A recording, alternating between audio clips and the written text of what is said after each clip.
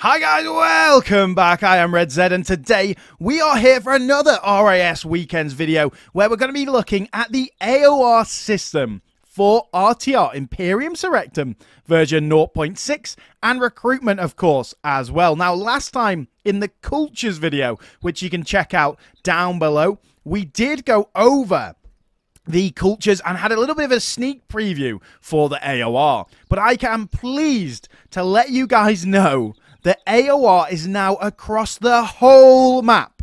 Every single region in the game now has access to AoR troops based on the native starting cultures of these regions at the start of the game. Pretty awesome, and I cannot wait to show this to you guys. First of all, I've got to let you know the amount of work that has gone into this system. They started it trying to test it and create it back in August, and they had loads of different ideas around that, and it's been remade 4 times. Initially, they wanted a bit of a government system, so you could choose between different types of government, a sort of regional government or a local government that you wanted to put in. But unfortunately, they ran into an issue where having too many buildings in the game will just break the engine, basically. That only Feral can fix that issue. So hopefully Feral do get that fixed at some point. They also tried not tying recruitment to the level of city as well. But of course, with that one, it was just a bit confusing and not really very intuitive. So you would have them all on this level, and you wouldn't know what was coming next with them. So they have tried many different things. So chances are, for any suggestions that you're going to suggest, it's likely been tried already, guys, as well. So let's talk in generic about the recruitment. Because previously, to recruit, if it was not your native culture, for example, in Tyrion over here, what you would have to do is you would have to build the recruitment building up to the level. You would also have to build the barracks, and then there was also another building called, for the Greeks, the Greek colony building, that you would have to build to that level as well to build. Now it's streamlined down a lot, so you only have to build the recruitment building, and now whichever barracks level you want to get to. So for example, for this one, if you want to get your more elite troops like the Chrysospides and the Chalcospides, you are going to have to get up to army barracks level 2 or 3, not just the recruitment building by itself. So always remember that, guys. Although the recruitment building, so say this building over here, you can see this requires a high pass, this requires 4th tier barracks. The Scythe chariots require 4th tier barracks, and it tells you in here what level that you need to get. 4th tier stables for those guys, 4th tier barracks for those guys. Galatian Thorakitai, that's for Celtic natives. Zistophoroi, 3rd tier stables. So, yeah, make sure you are checking that, and you don't just build the recruitment building, which of course would not be appropriate and not get you those units automatically. So how does the AoR recruitment work then now? And in general, guys, it's quite hard to show with the Seleucids because the Seleucids don't really have that many homelands at the start of the game. But in general, the recruitment hubs in your homeland will only have your factional units. So this is a Macedonian city, but it does have some AoR. But you can see we have factional units available on level 1, not just AoR. And level 2, more factional units. Level 3, all the factional units. And level 4, up to the elite units as well. But there is a heavy asterisk alongside this, guys, that if it is in a region like Seleucia Pisidia here is in Pisidia that has units available, you can see that our Pisidian units and Macedonian hoplites available here because they are unique to this region. I will show you another example. We'll just toggle the fog of war. So if we toggle the fog of war, for example, if you are Knossos and you are Dorian, you will take Gortin over here that's also Dorian. So when you build your first level of recruitment, it's very likely you're going to get your Dorian units, your factional units, but you will probably also get a Gortinian unit or 2 with the AoR system because Gortin has some unique units. Similar thing over here for, say, like Argos. If you are a Dorian faction, say you are Sparta and you take Athens, you will get your factional units from the get-go because it's also Dorian as well, but you'll also get Argive units because they are a unique unit to Argos. The same thing with Messene and Elis, those sorts of things. So that heavy asterisk remains there because you will get unique AoR units in some of these unique places, as well as your factional units if it's in your homeland. But in general, in your homeland, you will just get your factional units for all of the levels.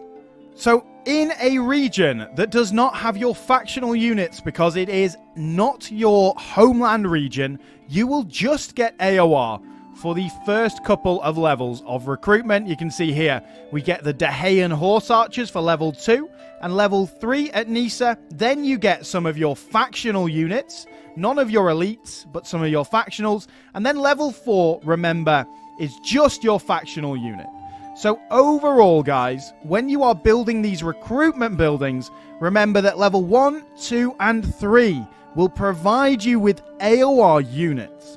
But level 4 will take away the AoR units and just provide you with the factional units of your faction. So if you want to recruit AoR units, do not upgrade to level 4 recruitment. Keep it on level 3.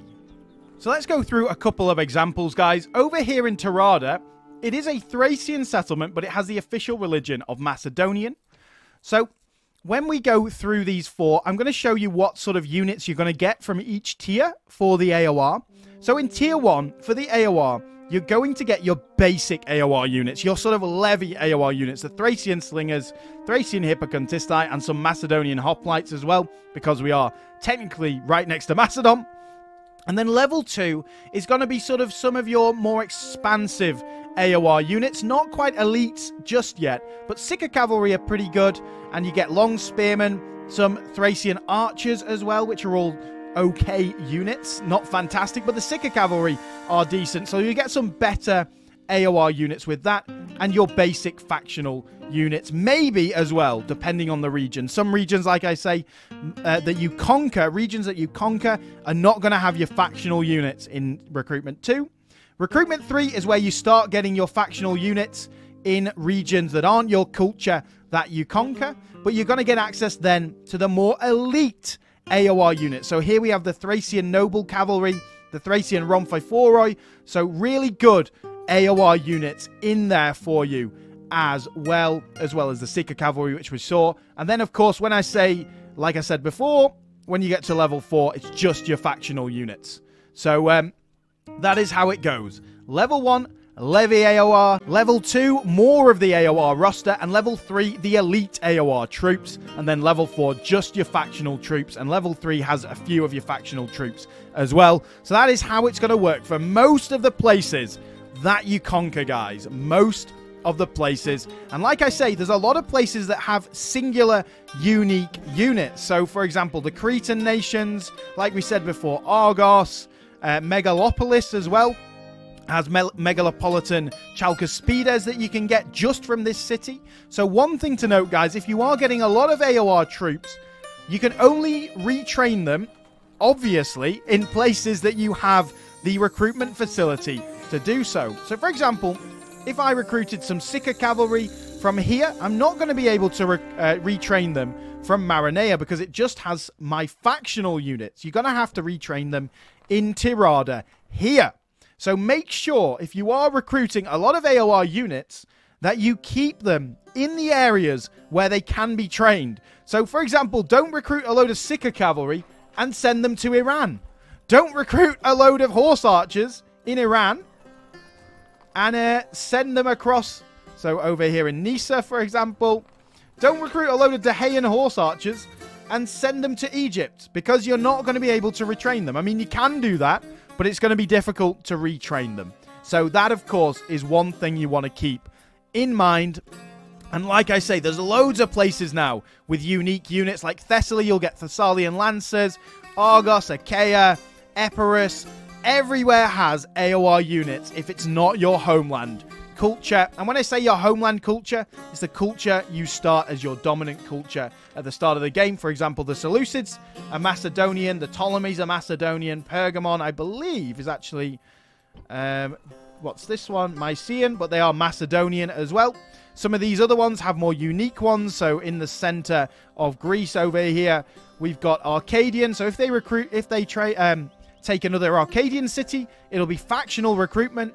Whereas if they then go take, say, a Dorian city, it'll be more AoR recruitment. If you're Germanic and you take a Celtic settlement, you're going to get Celtic AoR for those first 2 levels, and then a mix of your recruitments for 3 and 4, with 4 just being your factional units. Whereas if you take a Germanic city, it's likely not going to be AoR, it's just going to be your factional units, if that all makes sense. So if you're taking the same culture as you, it's going to be factional units. If you're taking a foreign culture, it's going to be AoR. That is the simple version of it. A couple of things to note, guys. This little symbol here shows that it's AoR. So if you see that symbol, it will show that it's an AoR unit. Now, there's also a symbol for mercenaries, which is that symbol there. If you see that symbol, that means that it's a mercenary. It's got all the coins there. And this symbol shows that it's AoR. So you can tell very easily now, based on the unit card, what that unit is and sort of whether it's AoR or mercenary. Second thing to note, guys, is unfortunately they could not tie this AoR to culture in terms of percentage-wise. So they couldn't, for example, make Phrygian cavalry only recruitable if the culture of here was 50% Phrygian. That, unfortunately, did break the engine. So don't worry about that. That is something they tried to do, and unfortunately, the engine just could not cope with it. And like I say, in future, they hope to make this whole system more enhanced, more detailed, and have more nuances to it as well. So this system will be worked on for the next few updates, very likely. But for now, I think it's a very nice, streamlined system that really does add a lot to the game, because you can get AoR everywhere, get unique units. For example, as Sparta with your terrible cavalry, it's a good idea to take Thessaly now, so you can get Thessalian lancers, and you might go after certain areas to get certain units. For example, going down to Caria to get the Carian heavy infantry, which are a fantastic unit. That sort of thing will be really cool to see in the game. And I can't wait to have, you know, armies of different units from different places. Very more realistic as well. You could have an army with like Argive hoplites and Megalopolitan Chalcospides and Achaean Thorakitai and Thessalian lancers all in one army, ready to go and fight and take on someone else. And I think that's really cool. Adds a lot of depth and flavor to the recruitment system and allows you to kind of recruit what you want, really, which I think is fantastic. Gives you a lot more freedom in the recruiting there as well, which is awesome. And finally, just to let you know, they have handpicked the units. So it isn't like you can recruit every single unit of another faction. For example, I don't think you can recruit Seleucid cataphracts from a Seleucid land. And like you can't recruit, say, the Belgic champions if you take Belgae, for example, the Belgae, for example. So those sort of really unique units to factions will remain unique units to factions. So you're not going to see loads of generic unit rosters out there of other factions being taken. Sort of the unique units of the Ptolemies, the Seleucids of every faction stay unique to that faction, and they've handpicked certain units to be AoR units. For example, I'll give you an easy example. With the Thracians, you can get the noble cavalry, which is great in the Rhomphophoroi, but there's no Thracian royal guard there.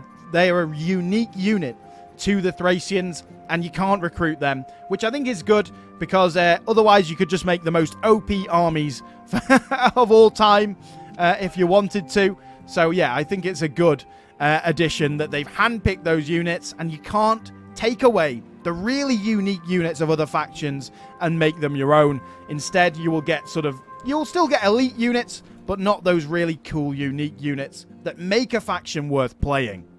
But overall, like I say, I think it's an awesome addition, adding loads more depth to the recruitment system, and also loads of cool options now for armies. You can have many different styles of armies per nation, which will be really, really cool going forward. Well, guys, I think that's going to be it for today. So thank you very much for watching. If you did enjoy this video, make sure you like and subscribe. It will really help the channel out.